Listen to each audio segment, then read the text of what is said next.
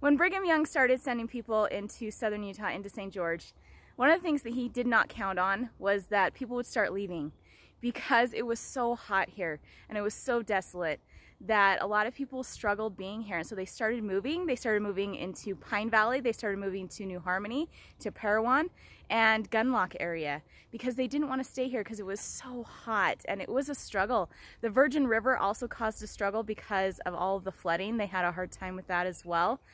And so he decided to keep people in southern Utah, and he wanted people here because he wanted it as a military strategy that he would have people on this end of the territory as well as on the north end of the territory. He also had it for a stopping away station, a place where people could stop and rest before moving on, because he did have settlers in California. He also had people in Nevada, and so he wanted people on this end of the territory. But he couldn't get people to stay here. So he decided one way to get them to stay here was to build a tabernacle. And what they did with that was they came out here to this quarry, which is where I am. There's the monument right there. This is the Tabernacle Quarry.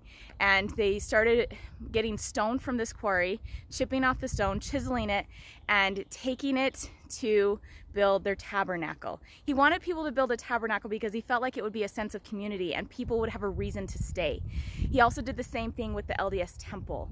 After the tabernacle was built in 1876, but he started production also on the temple as well, and that was finished in 1877. But those are the reasons why those two buildings were built, is to keep people here, to have a sense of community and a reason to stay. And the temple and the tabernacle were very important buildings for the LDS people. Now, the tabernacle was used for church services, but it was also used as a public works building. It was also used as a courthouse before the courthouse was built. And in this quarry, the stones from this quarry were to help build the tabernacle, but also to help build the temple and to build the courthouse and many other buildings in St. George. So I wanted to kind of show you, let's see if you can see back behind me right there.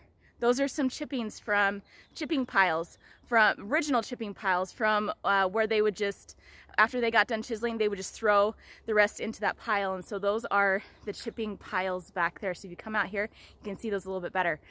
You can also still see the original chisel marks of these people, which is kind of cool. So I wanted to come up here quickly and show these to you. Let's see. These here, let's see. There we go, chisel marks. So the chisel marks of these people you can still see in the rock today, which is pretty cool. These are the original chisel marks.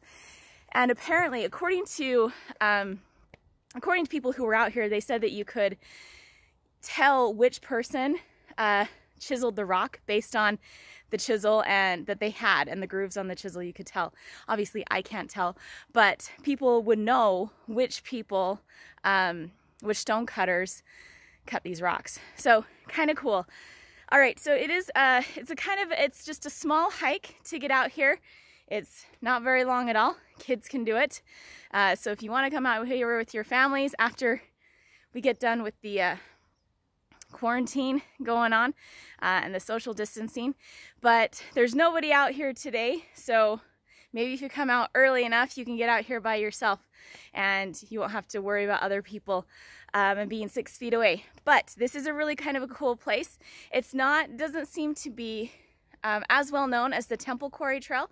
The Temple Quarry Trail is up behind the D and the Black Hill, which is a pretty cool place to go as well. And that's where they got the basalt rock, or the lava rock, that they put in the foundation of the temple, because Brigham Young, he said he wanted the temple right where it was. He said, we are building our temple here, but it was a swamp, and so they needed something to make the foundation. So they hauled basalt rock from back behind the Black Hill.